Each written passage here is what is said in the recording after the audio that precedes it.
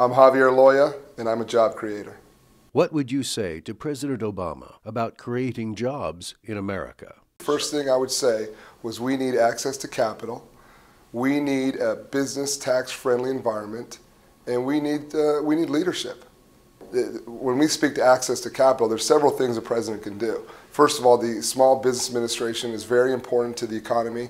It allows entrepreneurs like myself to be able to get loans, to start businesses, to create jobs, which all feeds into the system. And as we know, entrepreneurs are the lifeblood of job creation. It's very cumbersome to go out and get a loan, whether it's a federal loan or whether it's a commercial loan. So streamlining that process to help business owners go out there and get access to capital. So to make it a business-friendly environment, to address regulation so that it helps the right people get the right capital. So those are the kinds of things that I believe the administration has the power to do.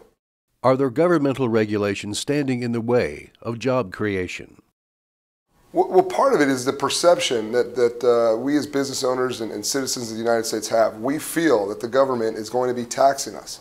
So as we plan for a new business product, as we plan for a new business office, we've got those things in mind, thinking that taxation is coming down the queue. And so part of that, creating a business-friendly environment is being able, the administration, the president communicating to us is, hey, we're not raising your taxes. And hey, we're going to do everything we can to provide more access to capital, meaning we're going to work with fiscal policy so that banks will feel comfortable that they can lend to business owners. With leadership comes making bold decisions, which may be contrary to his party, which may mean we're not going to tax, we're not going to espouse policies that have a lot of regulation.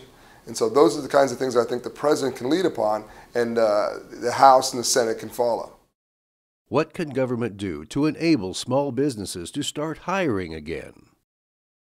Well, I mean, like any person, it's simplistic. If we're going to create a job, we got to have some hope, some future that, hey, we're going to make money doing this. And so I've got to be able to understand my cost of capital, the cost of doing business. We're fortunate that we have our business in Texas. It's very business friendly. And I think in a lot of ways we can show leadership to the rest of the nation on how entrepreneurs can be empowered. So to answer your question, what do I first look at is like the opportunity. First, if there's an opportunity, how are we going to make money? Then we can go out and start hiring. Now, if I feel like, hey, I'm going to get taxed, my payroll taxes are going to increase, my personal income taxes, because as an entrepreneur, yeah, I mean, my income comes from my business. So if I feel like my taxes are increasing, then I start looking at it as a risk-reward ratio. And if the risk outweighs the reward, or if it's neutral, then why take the chance? What would it take to enable you to hire more people?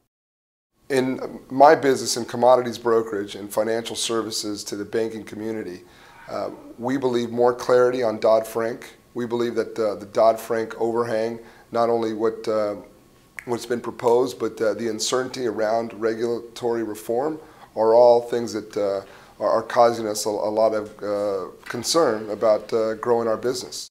How is your business coping with Dodd-Frank? Well, first of all, as an entrepreneur and lawyers, I naturally cringe when I hear lawyers, but unfortunately, we've had to address all the regulatory change, and so yes, we've got a full-time general counsel who's got several law firms working for him to help us not only interpret pending regulation, but also position ourselves to be able to continue and grow and thrive in this business environment. How would you act differently to avoid another Enron other than Dodd-Frank? As a business owner in the commodities field, we're not against regulation. We believe there should be oversight. We believe that efficiencies and transparency are positive for our marketplace, but I think there's other ways to achieve that than having a government body with all kinds of regulations that we don't even know the details yet. And I believe, again, that can be done through technology. In our own firm, EOX Live, we've spent a lot of resources and time to be able to position ourselves so that the market can receive information instantaneously when transactions are done. It's going to help this market become more vibrant and ultimately help us create jobs. Does government mandate regulations that are muddy, unclear, and hard to interpret? As an entrepreneur, it's difficult as it is to run your own business and to create jobs and work hand in hand with employees to have a vision and a business model.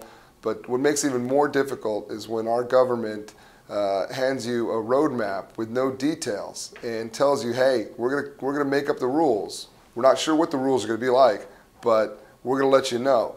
Those are kind of things that make it difficult for an entrepreneur to go out and build his business with all that uncertainty. Entrepreneurs like myself do nothing, sit on their hands, and that's not what America's about.